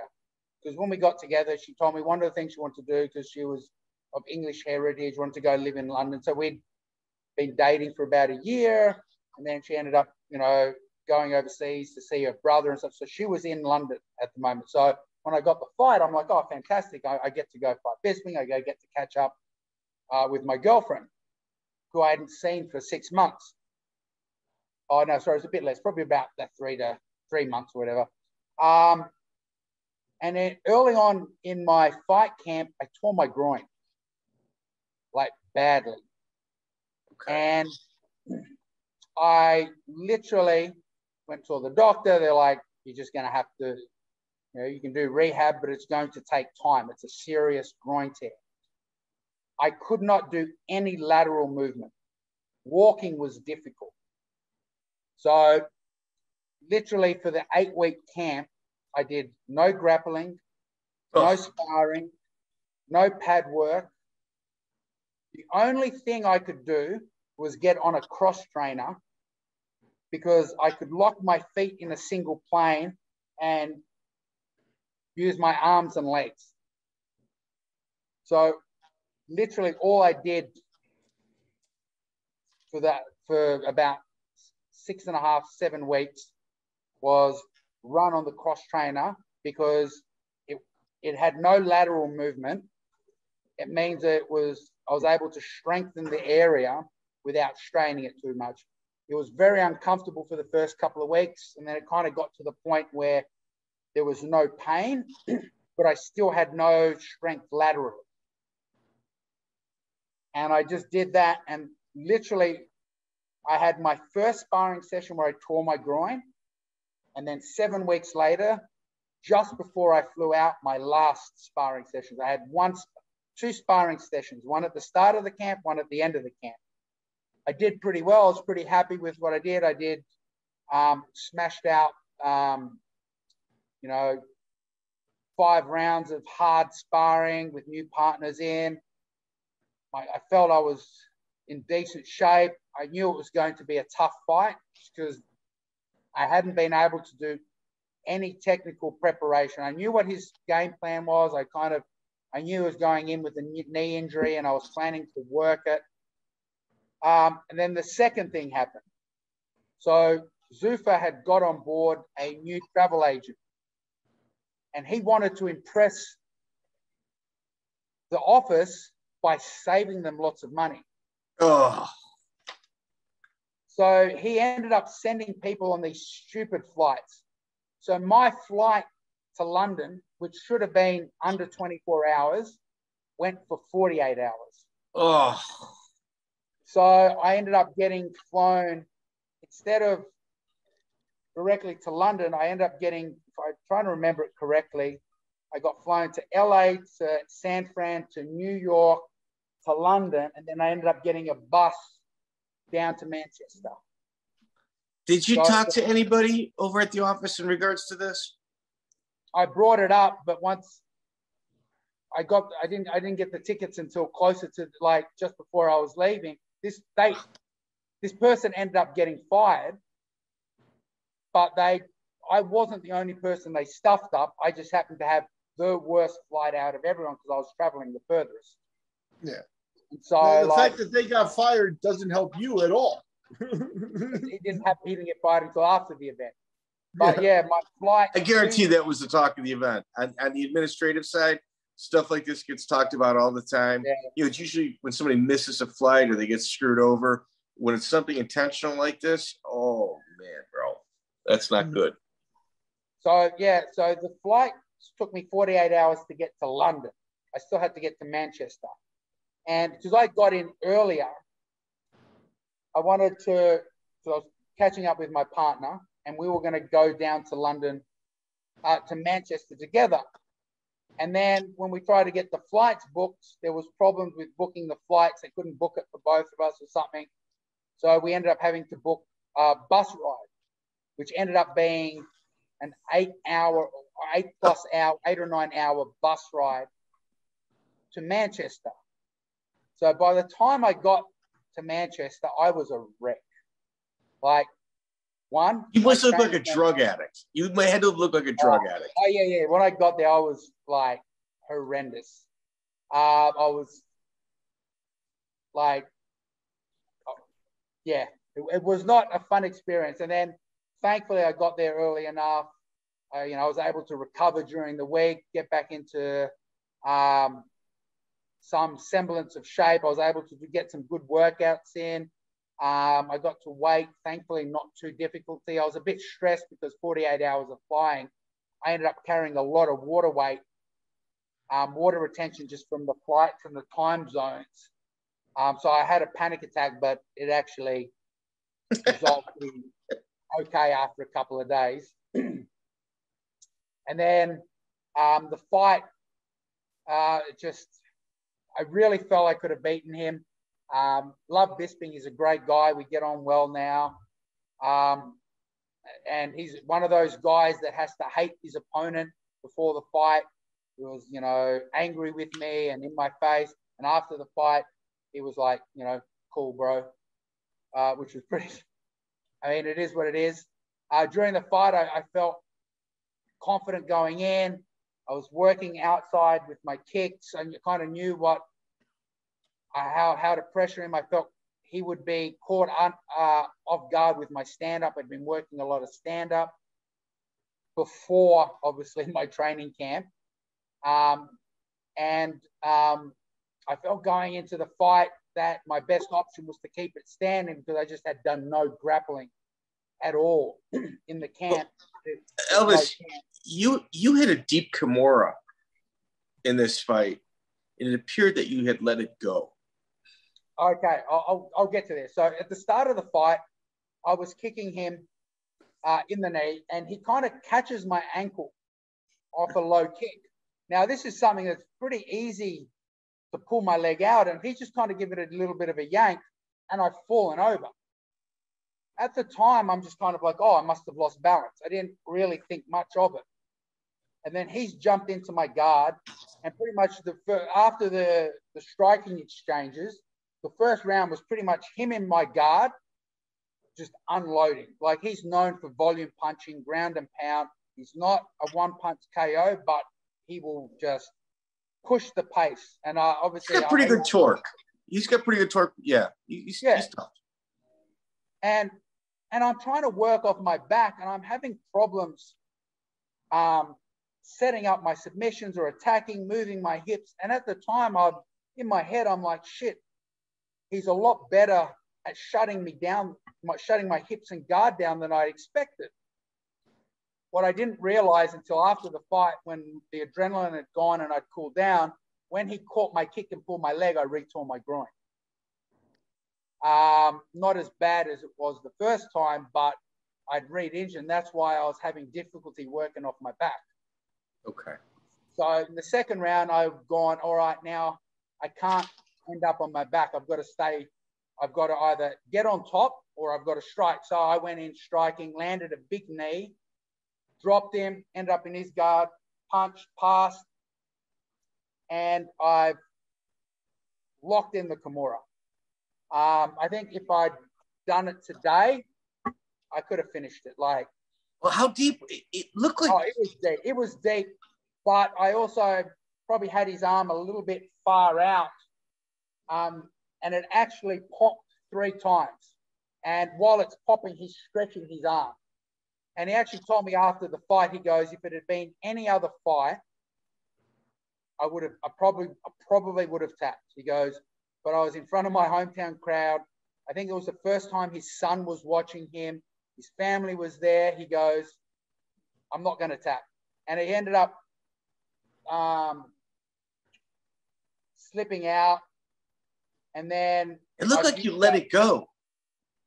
Well, it started to, like, I could feel it was slipping, and I did let it go because it had popped already 3 times. I could feel I was going to lose it, and I didn't want to lose the position. So I used it to transition to his back.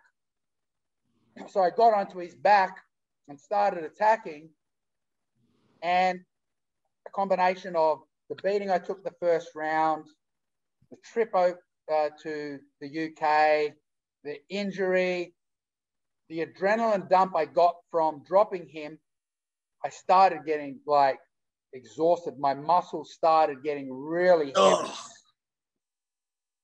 So I've got his back. I'm like, I've got him. I've just got to keep the back. I can finish him. And he's working, and he manages to spin him. Oh, he goes off to the side, starts escaping the back. And in my head, I'm thinking to myself, left leg over, post, pull up. I have to go to mount. But my body is literally not responding. And he ends up spinning and getting on top. And I'm like, fuck. He's in my guard now. And I'm like, this is not where I wanted him. And he starts unloading. And I'm covering up, and I'm just like, I'm tired. I'm just so tired. None of it's hurting me. And Mazzagati's like going, defend yourself.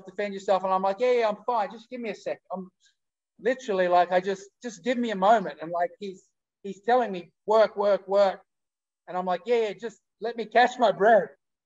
And he's kind of jumped in and stopped it. And then we've separated. And then, I've kind of laid there for a few moments, and I've got up, and I'm like, oh, I feel better now. I wasn't hurt. I just literally, everything had just kind of hit me at once, and I was just exhausted. I had no issues with the stoppage because I literally, as I said, the punches weren't bothering me, but as we were told out the back, if you don't do anything, I know they're going to stop it. I knew what was coming. I just couldn't make myself do anything to keep moving. Well, Miguel, oftentimes in these podcasts that we do, we try to pick out little things that are examples of who the fighter is. Like we do it in almost every single podcast. if I had to pick out one, it would be this fight. You know, at the end, the cut man's trying to stop your bleeding and he's wiping it down, and you literally push him out of the way in order that you can stand next to Bisping for the hand raising ceremony. Like, whatever issues that you were having physically paled in comparison to going through with what it is that you're supposed to do. Yeah, and that's not an easy thing. Like, some people, if they've got a way out of not having to stand there and have their hand not raised, they take that option. No, look, as I said, for me, it was always about a test of character, a test of personal strength. I didn't fight because I was angry. I fought because I wanted to challenge myself. You know, Bisping had beat me fair and square. And that was sounds funny, but that was a beating I earned and I was proud of. Like, every time I fight, I never want to lose. Losing is not something I enjoy, but I respect the beating I take and what I do in there. And I respect what my opponent does to get there to win the fight. And, you know, he deserves that opportunity to stand next to me when his hand's raised. You know, and I wanted to be able to thank him and congratulate him after the fight as well. So it's just, as you said, that's who I am. Yeah, that's excellent. You had a lot of firsts in your career. Like, we've gone through about a dozen of them. And one of the first that you didn't get to participate in was February 20, 2010, UFC 110. It was the debut in Australia. You were supposed to fight a rematch with countryman Chris Hazeman, and it didn't work out, and you have not fought since. Yeah, look, that was probably one of the hardest decisions in my life.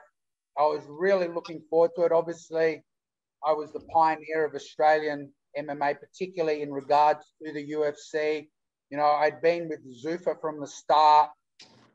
It was their opportunity, their springboard into the Australian market. And I hadn't gotten a lot of the accolades or the recognition, exposure that, you know, the fighters did today. And this was an opportunity for Australians for me to stand up in front of my countrymen and say, hey, you know, I've been doing this, you know, for a while and I'm still here. So I was really excited about the opportunity. It's a fair fight. Yep. So I was really excited. I was at the press conference when they launched it in Australia. I took this one seriously. It was this is actually a good point. It was pretty much my entire career was all my training was done in Australia. Like, there was a couple of times where I went overseas and trained, but for actual fighting camps, it was the first time I'd actually didn't train entirely in Australia.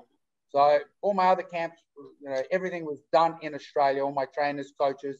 So this time I decided I wanted to do it properly. I ended up going to Tiger Muay Thai, training there for a couple of weeks.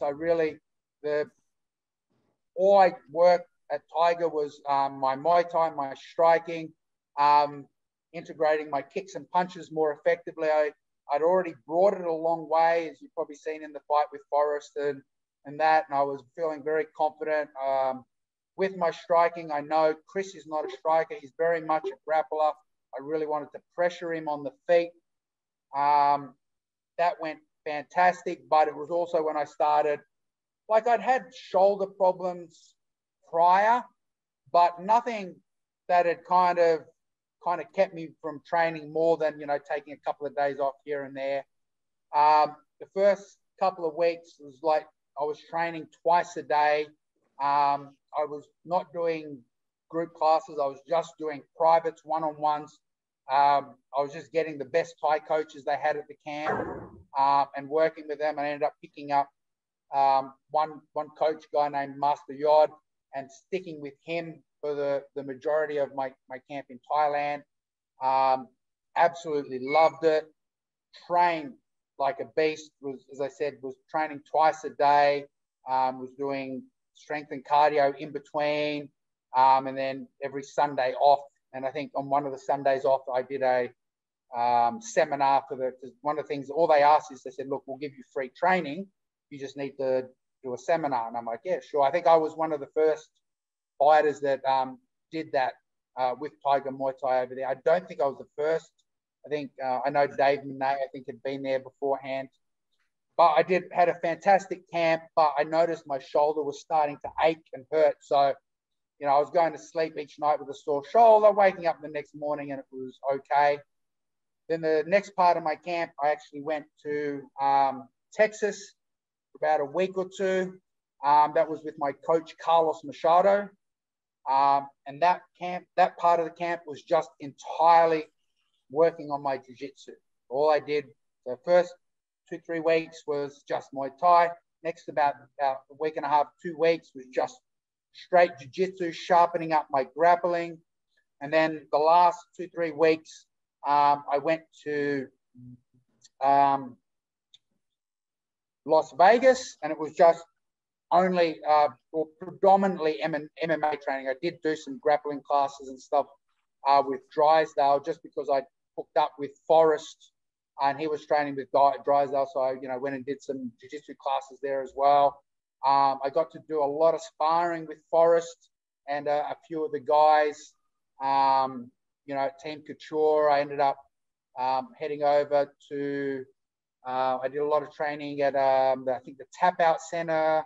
There was a few big Sean Tompkins? Yep. I already knew. I'd met him previously.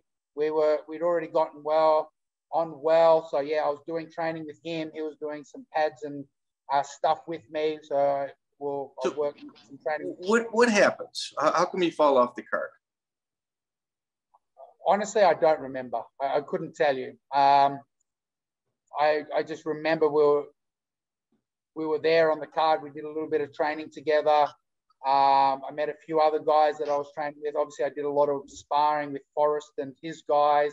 I think I popped over to a place because I knew Frank Mir as well, where Frank Mir was training, but he was prepping for his own thing. So he had like super heavyweights in with him. So I didn't actually get the opportunity to roll or train with him, but we were training together, like doing stuff, but he had his own guys that he was training with. So yeah, and absolutely fantastic camp. The only place I wanted to pop into Vanderlei's place, which I didn't get an opportunity to during the camp. It's a little bit disappointed in. But yeah, it was a great camp, super tough. By the end of it, I was not sleeping well just because my shoulder was hurting so much, but I still felt I could overcome the pain. It was just pretty much in my head. I'm like, it's not a serious injury because I'm not feeling any sharp pain. It's just more of a constant pain. And at night, it's just a constant ache. And I seem to be able to use my arm. I didn't have any issues with my arm doing it. So I'm like, you know what? Everyone goes into fights with injuries. It's not the first time I've gone in with like the broken whatever. When I fought, when I fought Jeremy, I don't think I mentioned it. I broke my finger just before the fight, and so when they took photos for our autograph cards and stuff like that, and because I couldn't close my hand, I couldn't do one of these poses.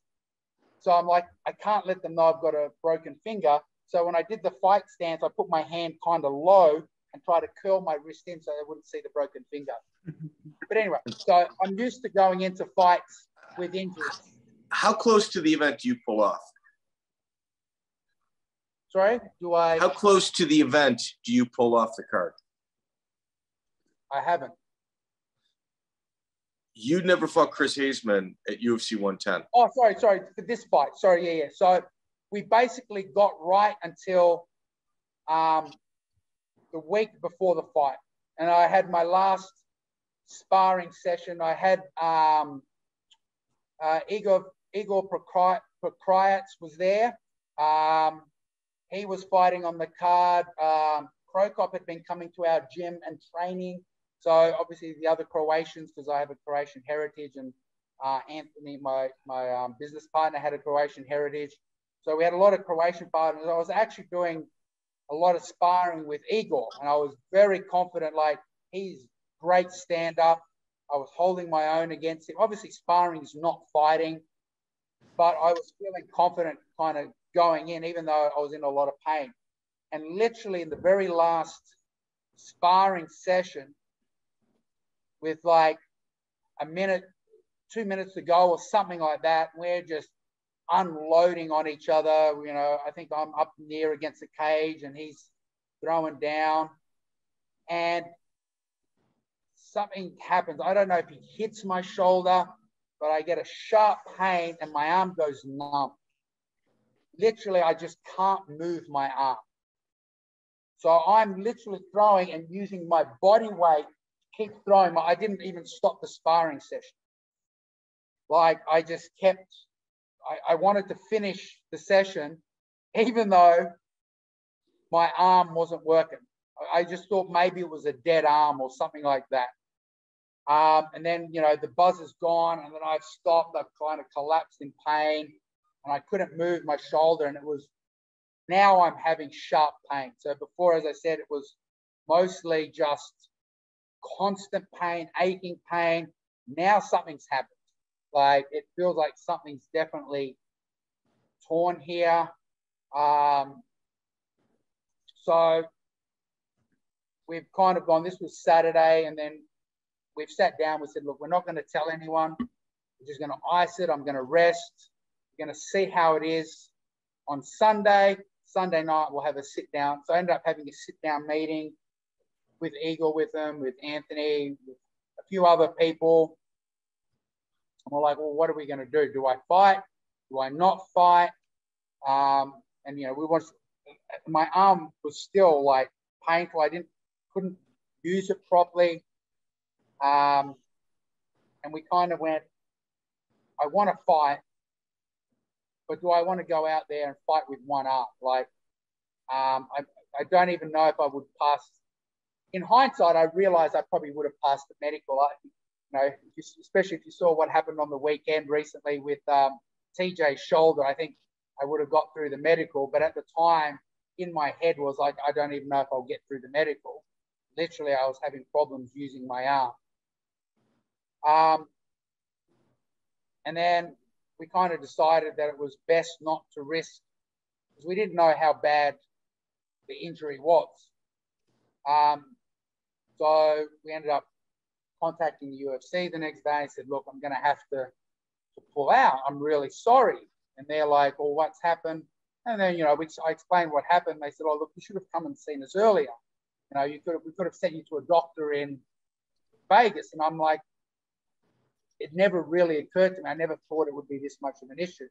And it literally, so they sent me to a specialist, and they go, yeah, it's pretty bad. We might be able to give you a cortisone shot to get rid of the pain. So we did that to see if that would help. The cortisone didn't work. Then they organized a laser-guided cortisone shot. That didn't work. And so I think we got up until only a couple of days before the event when I officially pulled out, or I should say when the UFC officially kind of pulled me from the event. Joe kind of gave me a bit of a speech. He says, look, you know, I support whatever you do. He goes, but don't let this be a lifelong regret. I mean, I kind of knew I was only being brought in for this match. If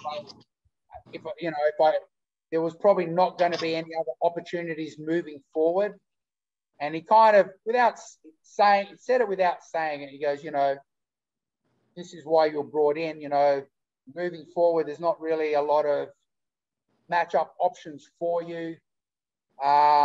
Especially, you know, I was coming off a loss on my last fight or whatever it was, or it was this rematch which they kind of wanted to happen on the 110, which you know, first ever MMA event, official MMA event was our fight, and then the first ever. And he goes, you've got to balance up the regret of losing because you can't fight properly versus the regret of not fighting and missing the opportunity to fight. And he goes, I'll give you 24 hours to think about it. And my God, it was backwards and forwards. And I was actually going to I'd convinced myself when I'd gone home that night that I was going to take the fight. And then I slept on my shoulder funny, and I woke up the next morning literally in tears, in so much pain. I'm like, I'm going to have to pull out. And I still to this day have doubts whether I should have just gone out on my shield and fought anyway, or whether it was best for, you know, my shoulder's never been the same. Even now, I can't lift it past, you know, I'm supposed to be able to lift my arm up. It doesn't. I'm limited to how much. It still hurts. Even after surgery, it still aches most of the time. And I train fine with it nowadays. I'm like, sometimes I wonder maybe I should have just gone out and did a TJ, go out in my shield. Because I know we kind of, look, as a fighter, you believe in yourself so much that you think you can win regardless of what happens. And watching TJ, it kind of makes me realize that there probably wasn't going to be any doubt about the outcome. You know, you can't fight effectively with one arm at a world-class level. So I have to say that this fight happening before this podcast has kind of made me realize that I probably did make the right decision. I don't doubt that in the future I'm still going to question whether I made the right decision, because the fighter in me still wonders whether I should have gone out there anyway. But it is what it is, and I accept it. And I will say the UFC did look after me. I still got my purse for fighting, which was pretty cool. I really appreciate them doing it. I actually went to pick up Anthony's purse for his fight, and they gave me another one. I said, what's this? And they go, oh, it's your fight purse. And I'm like, no. I actually gave it back. I said, I didn't fight. I don't deserve this. And they go, no, they want you to have it. And I went, oh. And they go, look, they appreciate you, everything you did. That's for all the favors. That's for all the favors you did them. Yeah. Yeah. And I really appreciate it. And I know they get a lot of shit, you know, because, you know, they run as a business, and the decisions they make aren't always decisions that fighters or fans agree with. But I think deep down, look, definitely back in the day when it was, you know, the Fertittas and Dana, I think they had their heart was in the right place. As I said, you know, I was disappointed in believe it or not, I was actually disappointed I got that money. I couldn't turn it down because I needed it, because I'd spent so much money on my camp to get there. Most of the money pretty much would have just covered the cost of my camp anyway. Wow. But regardless, I was a little disappointed in even taking it, because I didn't fight and I didn't feel I did enough to deserve it, even though, you know, I do appreciate what they did. Yeah, no, I know you know, what you're saying too. You know, you're a guy that, you know, you're at this point, you're an older fighter. You got your health and things you get to think about.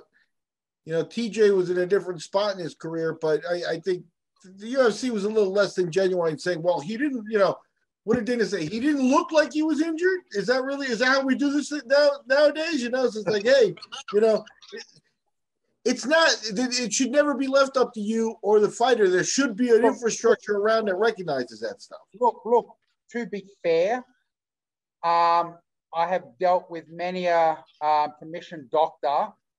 As I said, there are very few fights that I've not gone in injured to some degree. Some quite extreme, as I've explained. And as a fighter,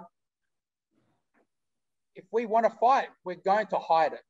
Like, as much as I understand entirely where Dana's coming from. He didn't look like he was injured. If the doctor didn't know what was going on, it's very hard sometimes to know what the injury is and to pick it up, especially when the fighter themselves is actively hiding it because they want the fight, whether it's financial, whether it's a personal drive, whatever the reason is. If a fighter wants to fight, regardless of injury, he's going to do his best to get on there. And if that's the case, you can't knock the commission or the UFC for it happening, because I've done it and I know that the doctors, they'll ask you, is there anything else? No. Are you fine? Yeah. Good to fight? Absolutely. And it's the nature. If you're a fighter, I remember I was watching an episode, one of the Ultimate Fighters, where they had the NFL players in there. There was a couple of big NFL guys or whatever, and one of them he'd finally gotten into the UFC after the event, and it's a pre-fight interview. I think and he goes, you're standing in the cage across from your opponent, asking yourself why you're here. And the referee looks at you, goes, are you ready? And you want to scream no. But I'm a professional, so I say yes, and we fight. And I watched that, and I went, what the hell are you talking about? When you're a fighter, I'm standing across from my opponent. And I literally said this going in, like even on the Bisping fight, are you ready? And I said, what are you waiting for? If you're a fighter, like if you have doubts, this is not the sport for you. If at any moment you doubt that you can win or that you should be there, you don't belong there. I'm not talking like in the change rooms, we all have butterflies. We all go through that, you know, why have I done this to myself? There are certain, you know, it's the rush. But once I start walking out, I know why I'm there. I know why I want to be there. And there is nothing that's going to stop me from standing across and doing what I have to do. So to even have that thought of questioning what's going on when you're standing across from your opponent means you shouldn't be there. And that's why I don't hold what happened to TJ against the commission or against the UFC. Because if he wants to be there, he's going to be there. Check out the full interview on iTunes, Spotify, and all major podcast platforms.